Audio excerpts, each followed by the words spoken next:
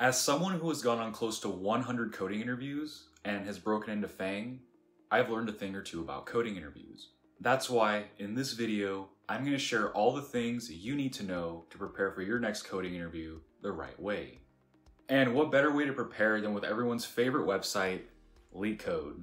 Love it or hate it, it's become the most common way to prep for coding interviews, and I will teach you how to use LeetCode to supercharge your interview prep. By the end of this video, you'll have a solid game plan you can use to start solving LeetCode problems faster and more efficiently. But before we dive in, I just want to say that my mission is to get 1,000 people into tech. So if you want to join me on this journey, then make sure to subscribe to my channel. Alright, let's get into it. So you might be asking yourself, why should I use LeetCode? Can I get a job without it?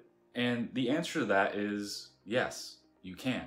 Many smaller companies, like startups, might not follow traditional big tech interview formats. They focus more on your actual skills and experience, which you could argue is the better way to conduct interviews, but that's a topic for a different video.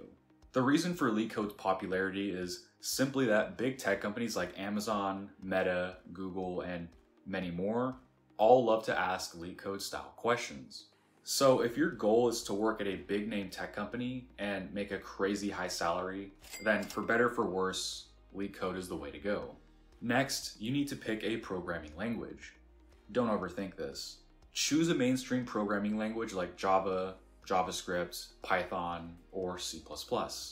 Personally, I'm a huge fan of using Python for coding interviews because syntactically, it is the simplest to read on top of being very easy to pick up.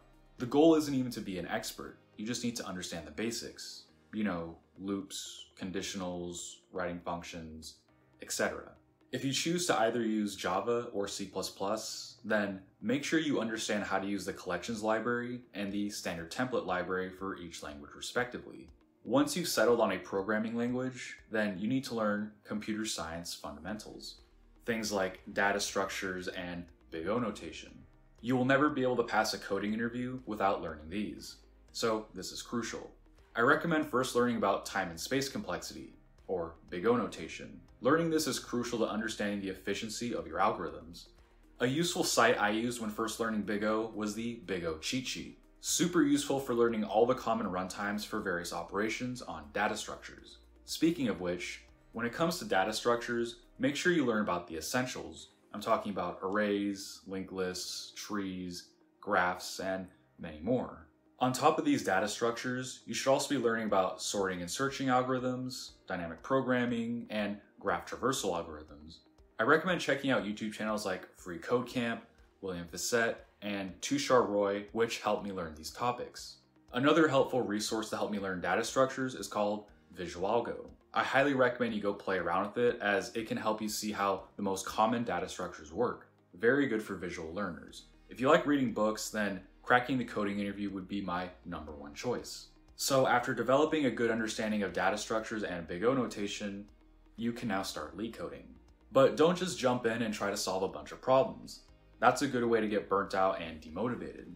Instead, I'm going to show you how to tackle any question you come across. But to do this, you need to develop a solid study strategy. The key is to be consistent, as you want to start preparing at least 4 to 6 weeks before a coding interview. That's why I recommend you start doing 1 to 2 problems daily.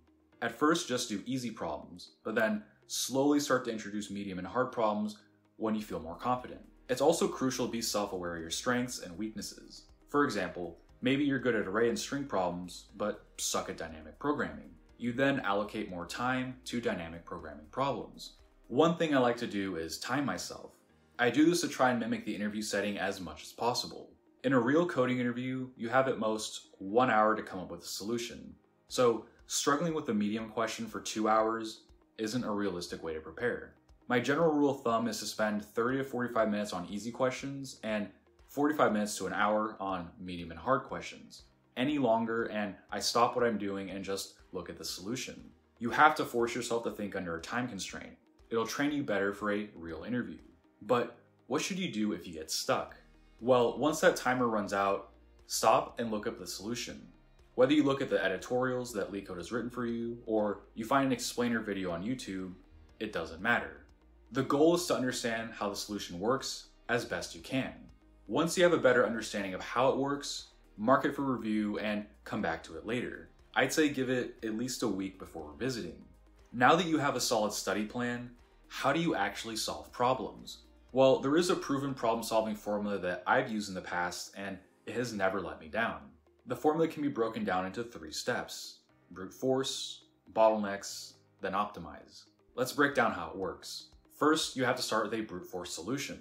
This is because no one expects you to have the right answer from the start. The goal of coding interviews is to show your interviewer your thought process. So starting with an inefficient solution lets you settle into the problem and improve on it later. At this stage, you must ask your interviewer clarifying questions.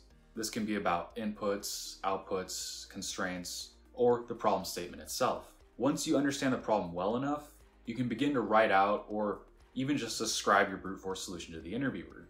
At this point, you want to point out the main bottlenecks or inefficiencies with the current solution. Pay attention to things like nested loops, recursion, and sorting, as those usually contribute to a higher runtime in your code. By identifying parts of your brute force that contribute to a less efficient runtime, you are guaranteed to find ways to improve your algorithm. Then all you have to do is optimize your solution by fixing the bottlenecks in your original solution.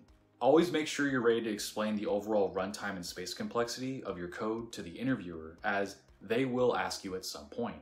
So now you have an actionable game plan to solve any LeetCode problem, but that then begs the question: how many problems should I solve when practicing?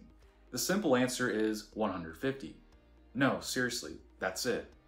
Here's a list of questions you can solve on LeetCode. I'll even link it in the description below. Don't listen to those people who tell you have to solve 3, 4, 500 problems just to get ready for interviews, or that you need to memorize solutions. That is one of the worst things you can do. My philosophy around studying for coding interviews has always been about quality rather than quantity. That's why I study coding patterns. Simply put, coding patterns are the underlying patterns and techniques most problems share. The beauty of coding patterns is that once you learn a pattern, you can apply it to solve a wide variety of problems. For example, once I learned this substring pattern, I was able to solve 30 other string problems with relative ease.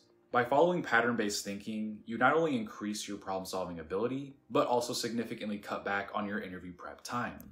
In fact, I believe so much in the power of coding patterns, it's why I've created TechInterviews.io. It's the most comprehensive coding interview prep platform on the market, where we focus on teaching patterns and not memorizing solutions. On top of coding patterns, we also have in-depth training for behavioral questions, data structures, salary negotiation, and much more. Simply put, it's the platform I wish I had when I first started coding. If this sounds interesting to you, then check out TechInterviews.io and try the free content on there completely risk-free. In any case, you now have a step-by-step plan you can follow for LeetCode. While being good at LeetCode and problem solving is necessary for coding interviews, it doesn't mean you won't make mistakes that'll hurt your chances of getting hired. There's so much to coding interviews beyond problem solving. That's why I know this video will help you out. It's about the 5 tips you can use to stand out from 99% of other candidates during an interview. If you have any questions or want me to make videos on another topic, let me know in the comments down below. Anyway, I hope you found the video helpful, and I'll see you in the next one.